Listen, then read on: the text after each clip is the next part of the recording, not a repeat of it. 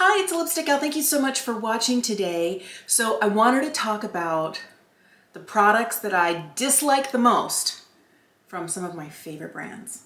And I was thinking, oh, is this gonna, it actually was a lot easier than I thought it was gonna be, because I actually have some of my most trusted favorite brands listed, things where I feel like almost always it's gonna be like, yep, that's gonna work. Yep, I'm gonna like that. Everything is great. Not everything is great. And I think a lot of this comes down to personal preference, to makeup aesthetic, also to the type of skin that you have, you know, whether it's oily, combo, dry, normal. I always forget that there are people with a normal skin type because I'm combo. But beyond that, also the older I get, the more my skin changes and things just don't work anymore. And then there are, of course, the aesthetic aspects of makeup. What sort of look do I like on me? And what sorts of things are kind of being pushed out there in a trend sort of fashion. So the first one is 100% controversial, and it's Charlotte Tilbury. Now, I haven't been following Charlotte's career since the very beginning, but once I kind of saw the work that she did and the sort of makeup she was applying as a working makeup artist and then creating her own line, I was like, yes, I like that. That's beautiful. That's what I want. And when she released this product, I was sure it was going to change my life. Now, I know that people are like, wait, what? You don't like, and it's not that I don't like the Hollywood Flawless filter. It's not that I don't feel like there's a place for it. But out of all of the other glowy liquids that I have, I never reached for this one. Never.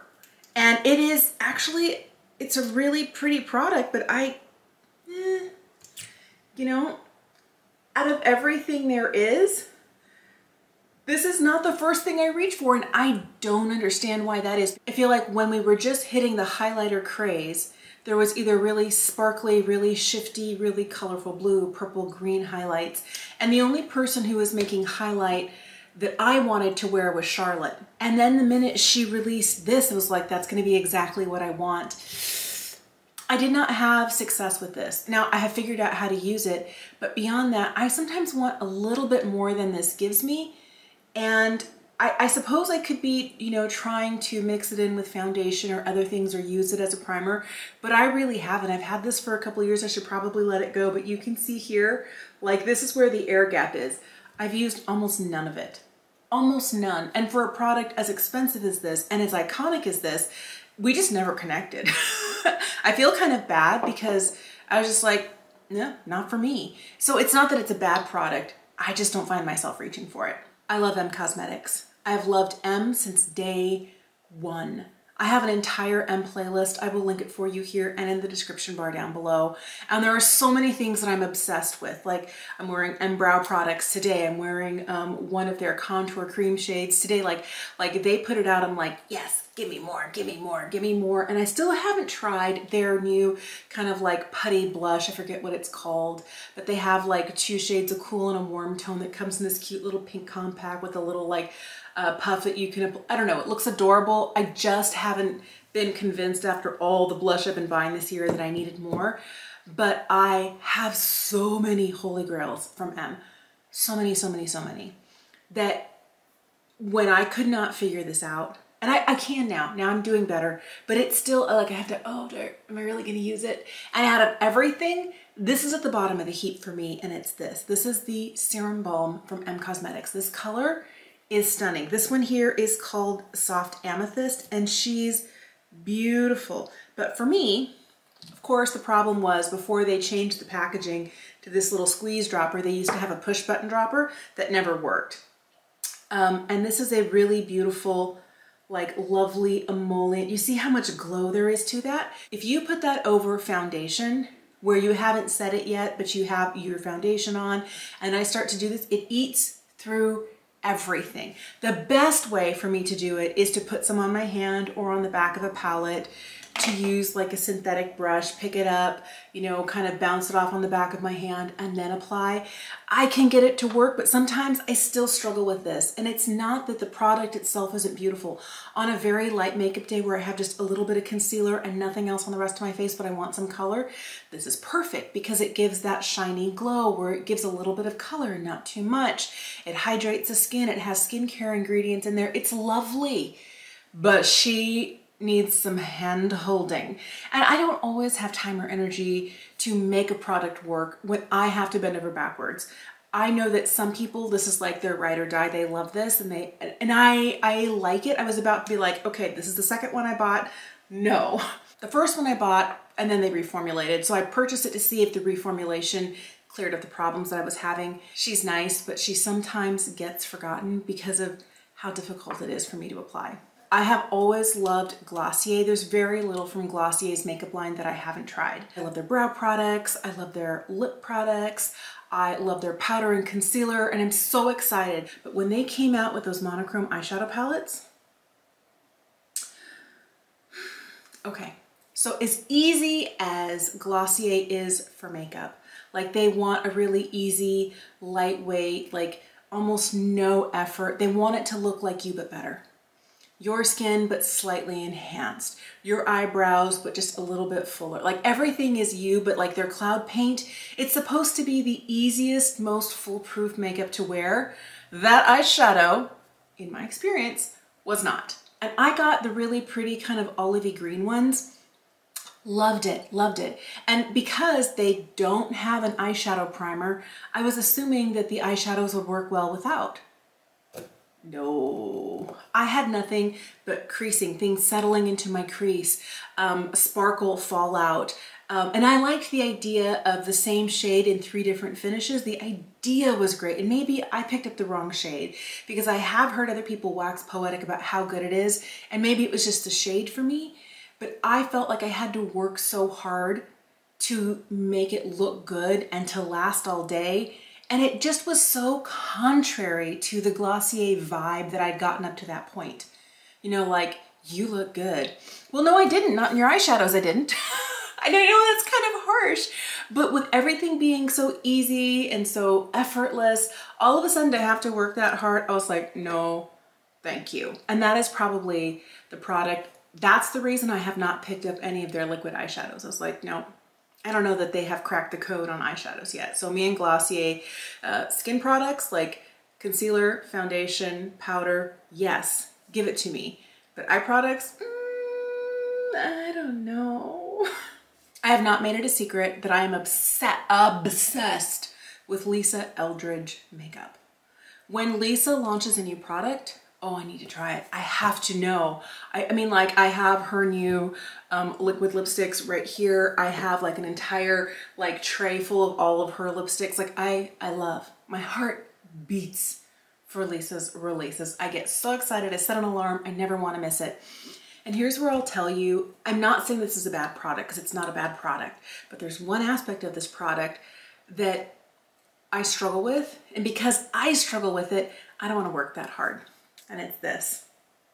Now, here's where I tell you, I'm a lip addict. Like anytime there's a product, liquid lipstick, bullet lipstick, lip gloss liner, I want to try it, I want to know. And from my favorite brand, oh yes, yes, I have to know. So when Lisa initially launched her Gloss Embrace formula, I bought 2. And since then, I have not purchased another. And here's the kicker. It's not for the formula. I love the formula. I think the colors are beautiful. You know what's keeping me from using these? And it's so stupid. So stupid. So I almost feel like this one really shouldn't even be on this list, but it is a point of pain for me. And this is the reason I will not spend the $20 what on another one. It's the applicator. So you would think this little slanted applicator is everything, you know, but it's this little slightly rounded end. It's a little bit more oval, but it's the fact that there's no sharp edges on it. I don't know. When I am applying it, I find that because of the shape of the applicator, it's unlike any other. I just I get it everywhere. And it's totally user error. But I haven't wanted to figure this out enough to figure it out. And it's such a shame because the formula is amazing. It feels so good, especially when she launched kind of clear ones with little sparkles in them. Like I was like, oh, I want ones about it. Like, no. You don't like the applicator. And it's stupid that it's not the product, but the applicator that's keeping me from buying more of these. Man, I like everything about it. And somebody told me, why don't you decant it into something else? I could, just again, do I really want to work that hard? I want it to be easy like this, and I'll probably do fine just now, but I feel like, you know, as I'm putting it on, especially at my Cupid's bow, again, right there, I end up with it where I don't want it. And it's just that I'm not used to the shape of the applicator. But the product, stunning. The shades, incredible. I should like drop one of these in my purse and force myself to use it until I become acquainted. Now I do a lot better with other chunkier doe foots because I feel like everyone's using a chunky doe foot right now. And if they're not, they're using the little thin ones that are like a paddle that have velvet on them. I just know how to use those. And I haven't figured this one out, and I don't like to get product where I don't want it. It's stupid, but that's the reason. The next brand is Make Beauty. I did a complete deep dive into the cosmetics that they have created. I will link that for you in the description bar down below. Earlier this year, and I really loved it. I have fallen in love with so many of their products. I love their blush. I'm wearing their mascara today. I love their prototype mascara. Also really love their eyeliners. There's so many things that Make has that I'm like, yes, so good, I need another. And I haven't even been familiar with the brand for 12 months yet. I'm still like buying multiples of the Serum Balm or the Serum Balm Intense. They're just so good. But the one product, and I like the product, again, it's the applicator, and it's this. This is the Sculpting Brow Tint. I have the shade, I think it's Cool Brown. Okay, I don't know because they just released a new brow tint. And I don't know whether it's to replace this or whether it's something that they're adding to their line, that they'll maintain this, because the product in here, first of all, the color for my eyebrows is perfect. I like the way that it holds my brows. But do you see, this is like a mascara wand and a chunky mascara wand. And I know my brows are very heavily filled in right now, but they're kind of sparse, especially from the arch on out. I have like 6 or 7 little straggly hairs over here. And as I'm trying to tint those hairs with this, guess what happens? This. And that is not what I want. So this is easier to use if like the stopper in here pulled off more product. So what I do when I want to use this is I roll off like the extreme excessive amounts of product that there are in here. Oh my goodness, like I'm still rolling it off. Do you see how thick it is? It's a lot of product. And then I carefully go in with this, or I will take like a little detail brush like this, use it, and do you see how hard I have to work? I don't want to work this hard, but when this product is on and it's not too much and it's not soupy and goopy in my brows, this holds like a dream. And it's the right color. Like, I like everything about it, and it looks like my eyebrows just left the salon getting tinted. But this, like, just to open it up and go, oh no, there's no way. No way at all. This next one is a case of I disliked it so much, I returned it.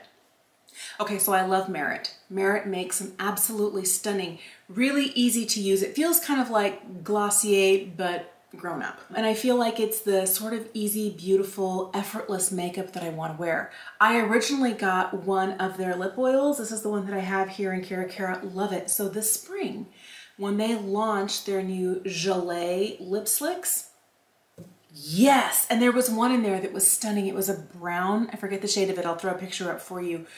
But I was head over heels. And nowhere in like the description of the product did it say pH adjusting. Now, I love how it felt on my lips. I love how juicy it made my lips look.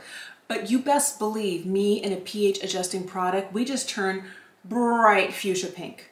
There is no, you know, the best pink for you. No, that is not the best pink for me. I think that's the best pink for maybe one person in the world, and only one person. I don't know. I am not the sort of person where like pH adjusting products ever work on me. I always look like a crazy person. And had I known it was pH adjusting, I wouldn't have purchased it. But I do love their lip slicks. I think the lip oils are beautiful.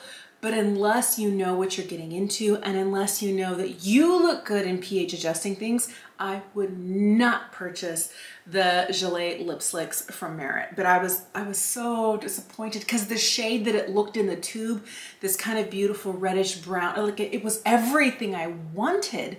And then I looked like a person at Halloween. It was not pretty. I have not tried everything from Sydney Grace. I've tried a lot. Sydney Grace makes my favorite, hands down favorite eyeshadow formula. Their pressed eyeshadows are amazing. And I reach for them like all the time, but they're lip creams. I used to have one, and it was the one that was described, and the photos online look like it would be closest to something I could wear daily. And it was just not for me. It was not for me. And I, having a neutral skin tone, I can wear almost any lip shade, almost any. There are some that make me look like death on a cracker, but there's very, very few that I cannot wear. And I'll tell you, a lot of the shades they make either tend to be very warm and terracotta or very cool and very mauve. Now, I don't prefer a pink or a totally, I shouldn't say that because I'm wearing it right now, very mauvey lip, but I really feel like, the colors, it's the colors that keep me from trying more. Like if I could walk into an Ulta or into a Sephora and swatch and find the perfect one, because the formula felt amazing on the lips. Everything else worked really well. It was just I got the wrong shade. And I feel like the online swatches that I've seen by influencers who got the whole line when they first launched lip creams, and then the ones that I've seen on their website, they're just not calling to me. The formulation I feel is nice. It was beautiful. It was colorful. It was glossy. It was opaque. It was everything that you'd want kind of a glossy lipstick to be. But, and so for me, I just have never been interested in their lip toppers or their lip creams. And I know people really love them, and maybe you have the right shade, but I'm sticking to the eyeshadows, and I'm going to skip those lip products. The last brand is Pat McGrath. Now, I love Pat McGrath. I'm wearing Pat McGrath eyeshadows today. I love the cheek products, the bronzer, the blush, the highlight. There's so much good. I love the eyeliner. I mean, like, Pat just has a beautiful vision. It's very opulent. It's very more is more, and I like that. And I have to be in the right, like, mental headspace to want to wear that. But when I do, I feel like $1,000,000. And when Pat mentioned that she was going to be launching lipsticks, you best believe my little lipstick addict's heart went pitter-pat. And when I saw the shade, they were beautiful nudes, beautiful bolds. I loved everything about it. And she came out with, I believe, the Matte Trance formula and the Luxe Trance formula. And I think the Luxe Trance, if I'm remembering correctly, were they creams? I think they were creams. I know she has a satin formula now, something a little bit sheerer. She's got the balms. I've tried the balms. They're okay. For the price, do I need them? No. But for me, I was like waiting, like a little kid at Christmas, like, when is it Christmas? When is it Christmas? When is it Christmas? And when I finally got those lipsticks in my hands, okay, they're not bad. They're not bad. And are they like the best lipstick in the world? In my opinion, no. Because all of the ones I have, they're gone. They're gone. The packaging is very much a choice, you know, the black packaging with the gold lips on it. I thought it was cute, but the truth was, more than that, I was expecting like the best lipstick ever, because that was kind of the campaign as they rolled these lipsticks out years ago. And I love the colors, especially like the nudes, the nuanced kind of cool nudes, warm nudes, pale nudes, but they all look like they were, and like they'd show them on models, they were stunning. But the problem for me was, for the price point, I was not willing to pay that price and have what to me was just an okay lipstick. And then within like 1.5 years, mine started like shriveling. I'm sure that it was like the seal on the lipstick wasn't tight enough, and you know, whatever was in there that was moisturizing kind of like evaporated or whatever, and the lipstick just like fell out. It didn't break off at the bottom. The whole thing just kind of like boop, came out of the holder. And I could put it back in there, but then it was wobbling. I don't know, it just seemed like a disaster. Beyond that, I feel like that was true for the matte ones, but for the Luxe Trance lipsticks, I never liked them. I never liked them. I felt like the colors were better for the matte formulas than for the cream formulas, but I didn't have to have more.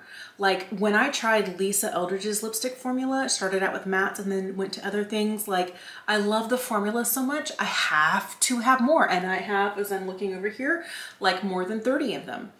And for me, when I fall in love with something, that's where I just like, I need more, I need more. And I never got that from Pat McGrath's lipsticks, which is interesting.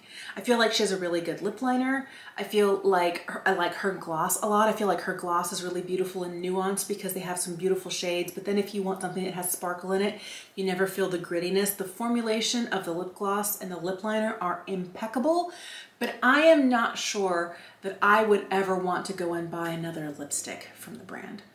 And a lot of it is for the price. The lipstick did not deliver on what my expectations were. They're not bad lipsticks. They're just not as luxurious as other ones, in my opinion.